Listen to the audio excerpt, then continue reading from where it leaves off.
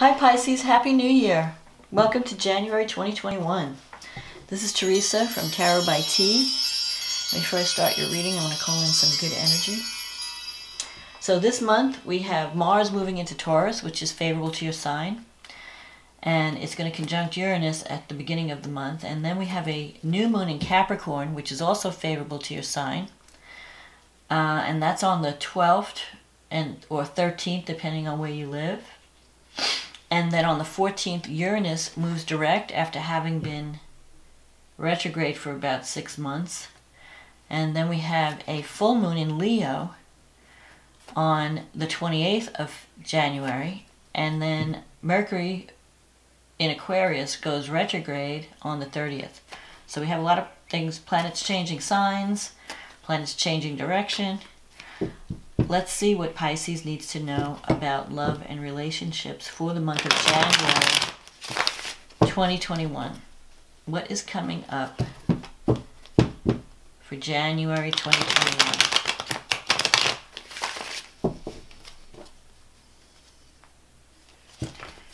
What is coming up for January 2021?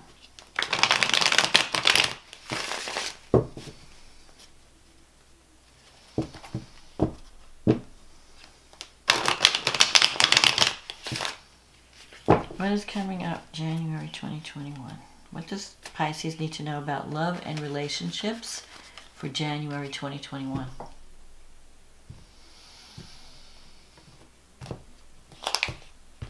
Oh. The Death card. The Four of Pentacles. The Tower. The Five of Pentacles. The Seven of Wands. The Five of Swords, the Two of Wands, the Nine of Wands, the World, the Fool, and the card on the bottom of the deck is the Sun. I mean the Four of Wands.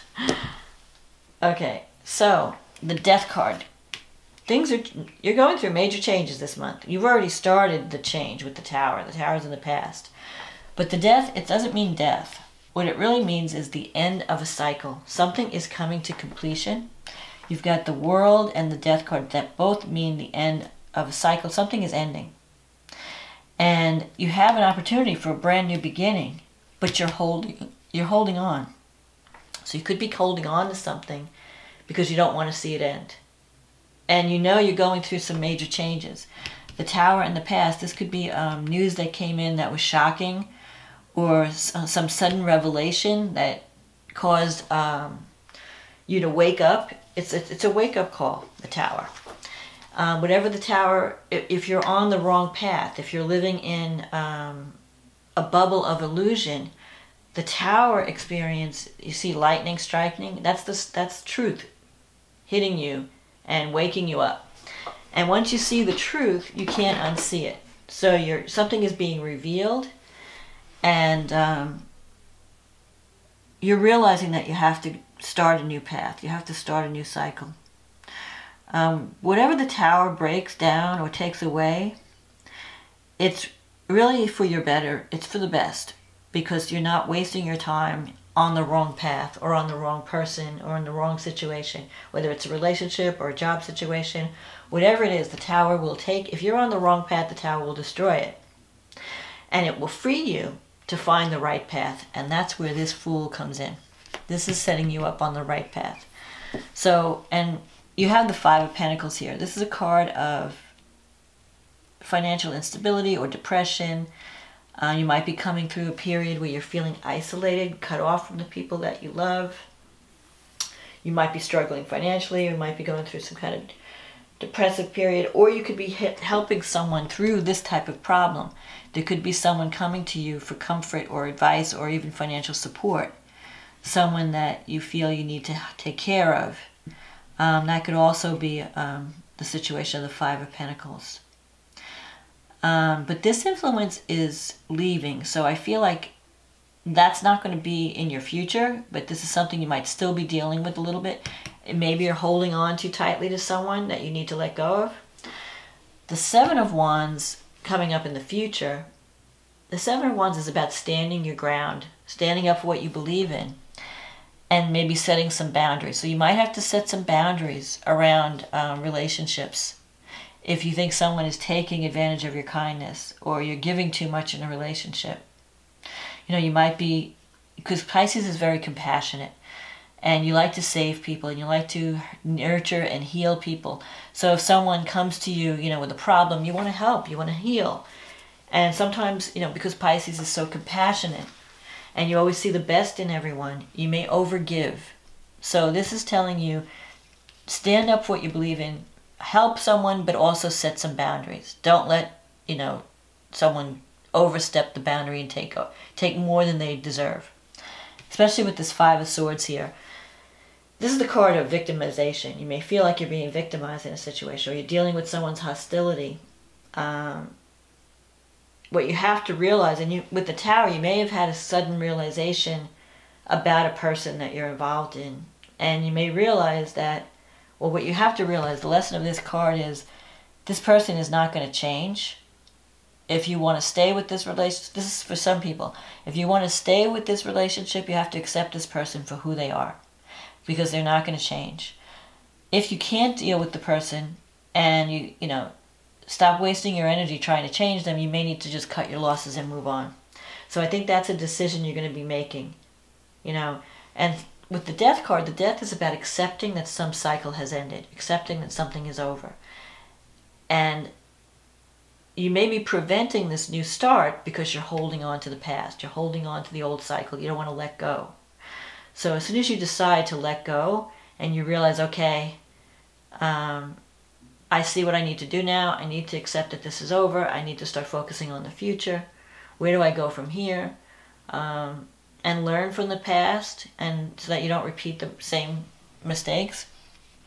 Then you are clearing out and making room for the new. And I feel like if you haven't experienced the new yet, it's because you're holding on to the old. So it's really important for you to see what needs to be let go of. What do you need to let go? What do you need to clear out that's no longer working? You know, get rid of any toxic relationships or toxic energy if you're in a work situation, or with anyone. It could even be friendships. Something where you're bashing your head against a brick wall and nothing is changing. Stop doing it. Just give up. Walk away.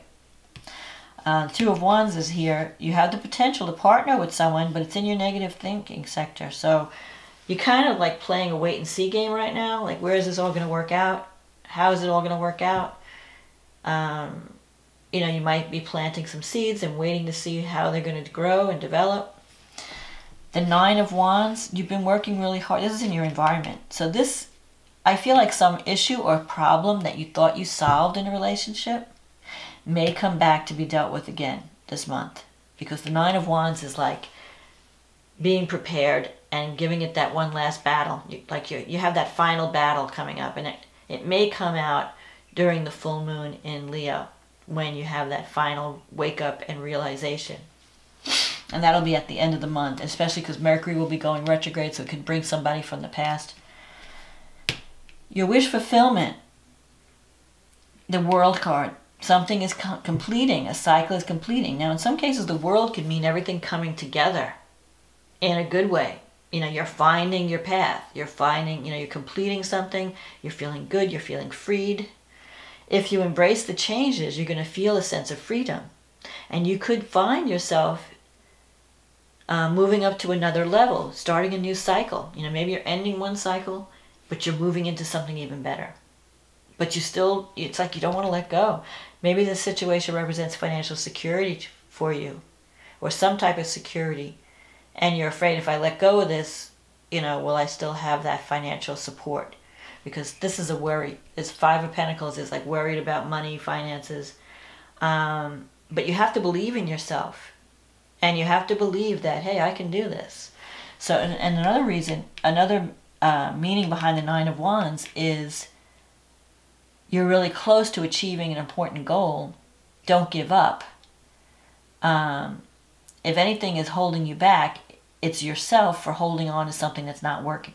So if something is not working, let it go. If the Tower is taking something away, if you find something crumbling, or you feel like you're existing in a situation where you feel oppressed and you can't express yourself in a healthy way, or You're not free. It's time to release that toxic energy.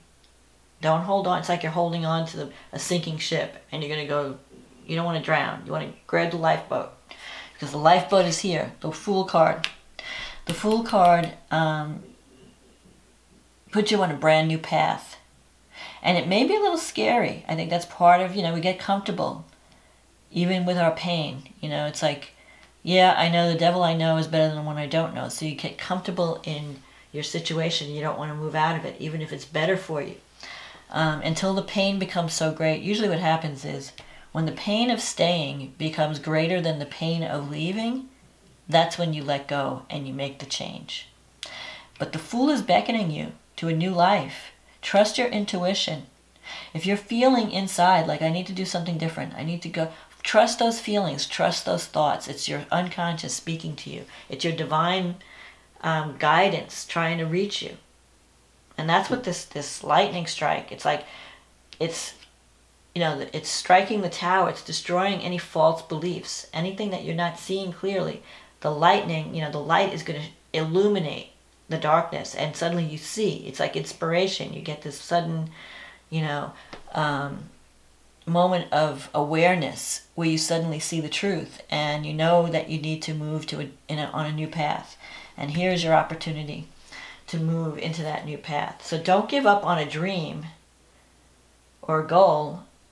There could be some toxic energy around you that's preventing you from achieving that goal.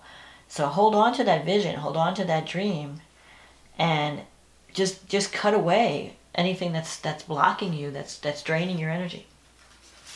So let's see, this new moon is happening in your 11th house in Capricorn.